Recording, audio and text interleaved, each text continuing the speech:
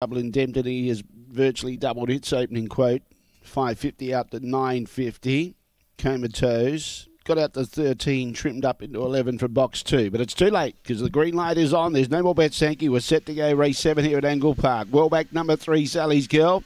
Away, began all right. She's got room to move. She's charging forward and going with her is Jimmy McBain. So the two favourites are side by side. Sally's probably a little bit stronger. She's out in front by a length and a half. Jimmy McBain trying to stick with her now. She's 2 lengths in front. They're getting clear of the others. Double Indemnity and Comatose behind those. Trying to make ground behind those was Striving Nell. Menzies at the tail end of the field. The others are too far back. Piers Bale and Magic Condi. But in front, Sally's Girl, they've got the cash. Second, Jimmy McBain. Third place, it goes to Comatose and then Menzies. Behind those, Piers Bale had beat 3 home running into the catching pen. They included Striving Nell, Magic Condi and Double Indemnity, and a sub-30 run once again for Sally's Girl after a good jump.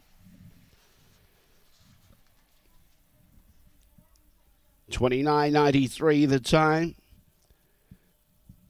29.93. 450 was the early split. Sub 17 down the back. 16.99.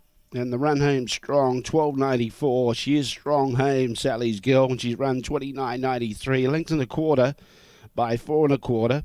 Solid performance by Jimmy McBain as well. Like she just shifted up the track at the start like she does. She gives herself that little bit of room. Jimmy went up to challenge on the first turn. Couldn't match her. She got away going down the back straight.